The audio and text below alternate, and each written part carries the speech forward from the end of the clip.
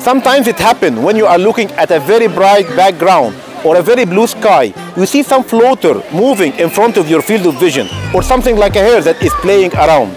Usually there is no big deal with this, as it could be some changes that happen in the jelly part in your back of the eye, which we call as the vitreous, and when the light hits it, it makes a shadow in the back of the eye. This frequently happens in people who are short-sighted or myopic people. Yet, if you see a shower of those floaters or a curtain covering the eye or flashes of light, you need to be checked as soon as possible with an eye doctor or an optician, as this could be a potential retinal tear or retinal detachment that need an urgent treatment. Stay safe and see you next time.